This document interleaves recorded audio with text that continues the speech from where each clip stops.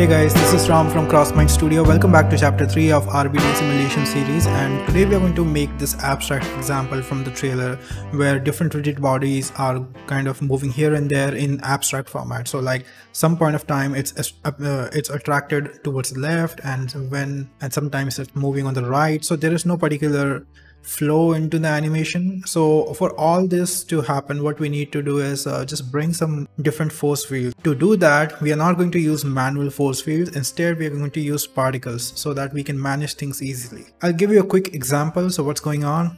Let's bring a few primitives over here, cube and a cone and maybe a torus. If you want, you can bring any shapes you want. All right, so I'll just give all of these some smooth shading. So if you see these kind of shading issues, all you need to do is in the object data, just enable auto smooth.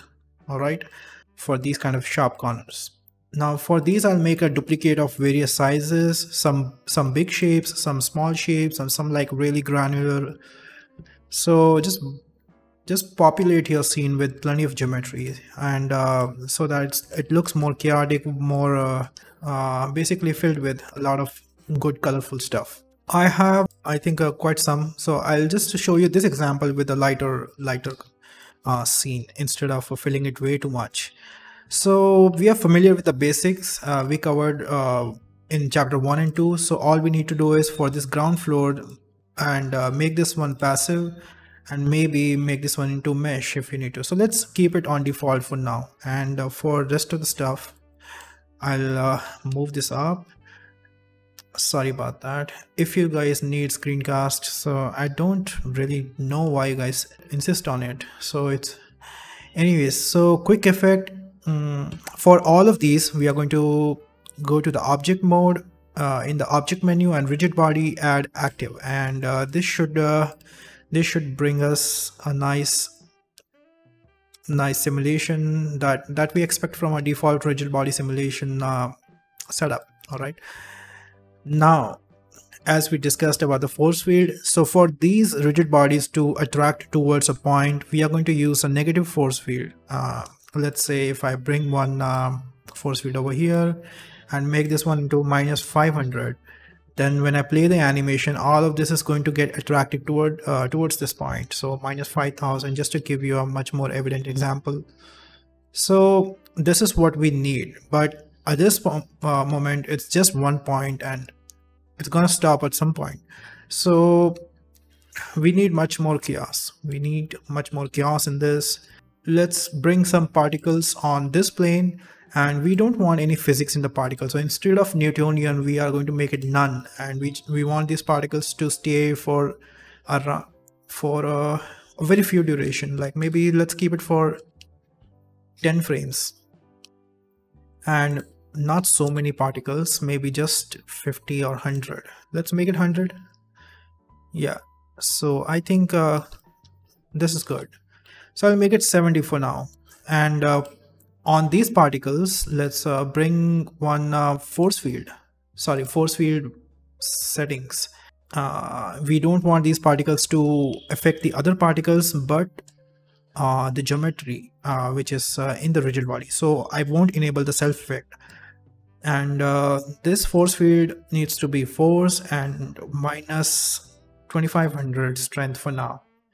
Now when I play this animation, let me just bring another view so that we can see different things.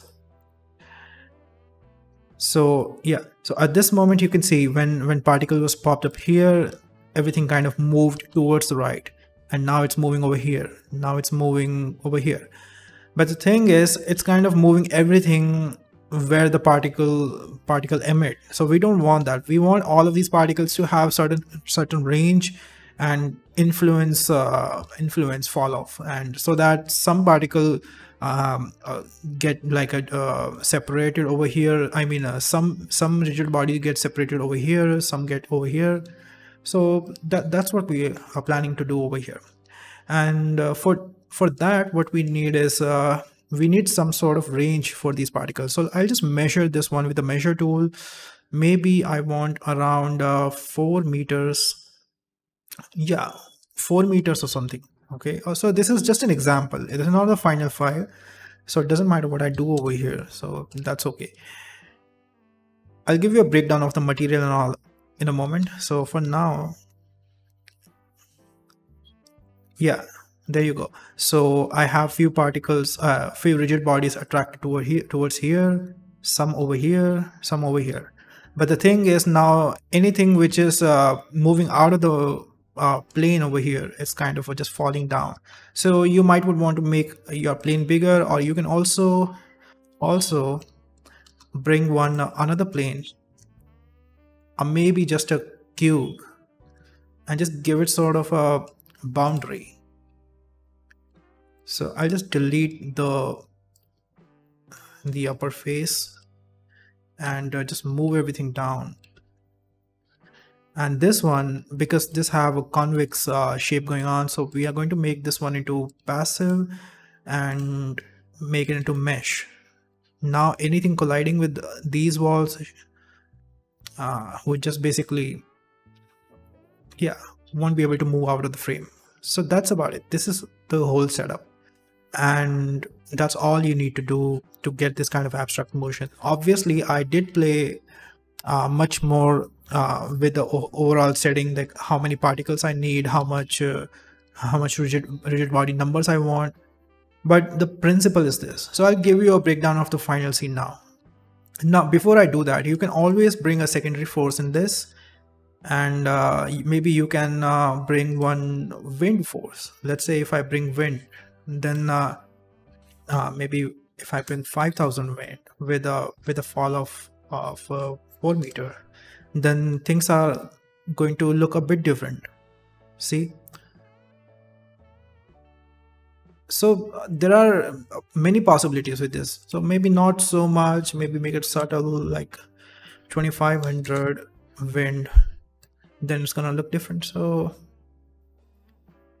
it kind of have a secondary behavior, and you can make it wind, or maybe if not wind, like if you want vortex, you can make vortex. So any kind of motion you can bring it over here by combining multiple force fields. You can even bring multiple planes, but that's totally experimental. All right, so let's move to the final scene. All right, so just to give you an overview what's going on in the final file. So here's my final file, and I have exactly the same setup. Let me just bring the plane which is using the particles. So over here you can see I have 500 particles with the self effect force field minus 2500 and 4 meter range going on. I think in the secondary, yes, I'm using the wind force in the secondary force field. So it's exactly the same thing, guys. Now just to bring some more interest in the background, I used displacement on this plane in the background. So once I baked everything, like the particle simulation and the rigid body simulation, so I brought a displacement in the background. It's not actually colliding with this. So if you want this to collide with this, then obviously you will have to rebake this, but I didn't want that. So I'm just using this as a secondary effect. So this displacement is moving with a empty. So this empty I'm using for the controls, which is over here. So displacement, you can see in the coordinates I'm using object, and you can assign empty from here. So this is controlling the texture of the displacement, which is over here. So pretty basic stuff. If you're coming from the beginners tutorial series on this channel, you shouldn't have a hard time following this. And then for the material, there is a very basic material in the background. So basically I'm using principled BSDF. Let me just disconnect everything. So I'm using a gradient kind of a, sorry, what am I using over here? Just a moment, guys. And this in roughness. So basically I did combine a few textures. So I had this wave, sorry. So bit of performance issue, just a moment. Yeah. So what I did was just to bring another layer of detail. So I'm not sure if you guys can see it in the video or not, but it kind of moves in a fluid way. So this texture is basically, I'm using a multiply node to combine these Musgrave and Musgrave with the help of wave texture over here. So simple abstract. So you guys can basically try out anything with like if you just simply plug wave texture into Musgrave or Musgrave texture into wave, then it's going to give you some abstract. So just play around with it. All right, nothing like it's definitely not calculated or anything.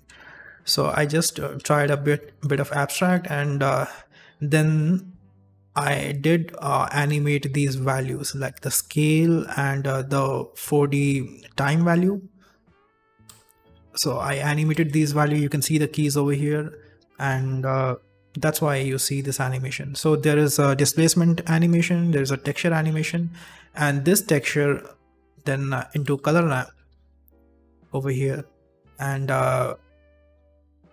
gives you a much more, just a moment, yeah, vibrant thing. And then in hue saturation, I kind of changed this into pink. So you don't need to use hue saturation, you can just simply bring pink color over here, and then yeah, so this invert node is not doing anything. So I was just trying to yeah, so just forget about that. All right, and then similar values I'm using into roughness. So this texture, I basically subdued it a bit. Instead of such contrast black and white values, I made it into sort of a gray texture, and that I am using into roughness. A really subtle effect. And for the main ball, so for these colorful balls over here, you might would think there are plenty of other materials going on, but the thing is it's just one material. And all I did was I'm kind of using an object info node, and for every object, this hue saturation node is going to create a random color. So if I disable this, you can see every ball have the same material. So instead of having the same hue value for every object, I'm using random from the object info node, and that gives me, just with the one material, I can bring in so many colors for so many different objects. And this hue saturation node combined with the texture over here, so you can see in the color over here, I'm bringing a texture which is this texture, and then combined with hue saturation, basically I have multiple colors. So in this texture, there's a very basic wave texture combined with Musgrave, just like the background example. So nothing fancy over here. And you guys can download this file from Gumroad. Our Patreon users gonna have this file on their wall by the end of this week. And then just to bring a bit more, just to break the flatness in the material, I used displacement, but this displacement is not actually a true displacement. So over here, I'm not actually using the experimental feature. Instead, it's like it kind of gives you this bump kind of effect. So it's not actually true displacement, not distorting the geometry, but I just wanted a very subtle effect for this. All right. So, and yeah, for the gold balls over here, these golden geometry balls, I have a metallic enabled in the principal BSDF, and in the roughness I'm using a wave texture just to break the highlights here and there. And then instead of having the same kind of specularity and the roughness, I'm using roughness map. So just random, very basic wave texture. That's about it. So this is the whole setup. And for the lights, I have a legendary HDRIs which come with Blender's default folder, and I think I'm using a courtroom HDRI. So if I go to the courtyard is the best HDRI over here. So for the lights I think I have let me just walk you through this again. I'll bring down the quality of the render so that it doesn't disrupt the voice. So this light is coming from the HDR, and on top of that I brought one area light over here, and it's not adding much, but just a bright spot and few speculars over here and there. Okay, and then other than this area light, I have another area light which is over here towards the right, and this one just filling in over here in the right. So very subtle effect, guys, nothing much. I think you can achieve this, render this out with a straight plain HDR and it's gonna look fine. And on the left, I just added a different color, like a bit cooler color, I guess it's blue light. Yeah. And then I have one final light, which is adding kind of a greenish tint. If I disable the HDRI, you will be able to see much more the effect of the lights. So I have this light, which is adding sort of a greenish color over here, and then I have this light adding blue color over here. Then I have this light, which is making some bright spots over here and giving some nice specular dots on every object for the golden highlights. And then I have another spotlight, the area light going on over here. So very basic stuff, guys. And then you can enable your HDR, try out different HDRs, try out different things. And I hope you guys enjoyed this chapter. It was very short and quick, nothing much going on. And if you have been following this series, I think it's pretty basic stuff. But this example is a really interesting one, so I just wanted to share it with you guys. So I would love to see what you guys create with this one. If you want this file, you can buy this from Gumroad, or you can check out my Patreon page. There are different tiers for different benefits. And I will be also holding another workshop this month, 2 workshops. One, I will be creating these fancy planets with just the displacement.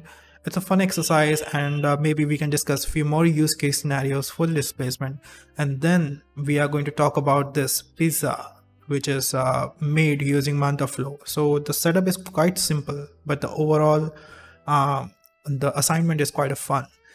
And in next chapter, we are going to talk about cell fracture feature, and then how we can use these cell fractures with a rigid body, and then basically work our way around it. So there is no perfect solution for this, but then there is always a workaround. So let's find out in the next chapter. I'll post it in 2 days. I'm working really hard on this, so just stay patient, guys. And yes, so check out the Patreon page, and I want to thank all of these wonderful people for supporting this channel and everyone over here on the YouTube. Yeah, I'll see you guys in the next chapter. Stay tuned, subscribe. Bye bye.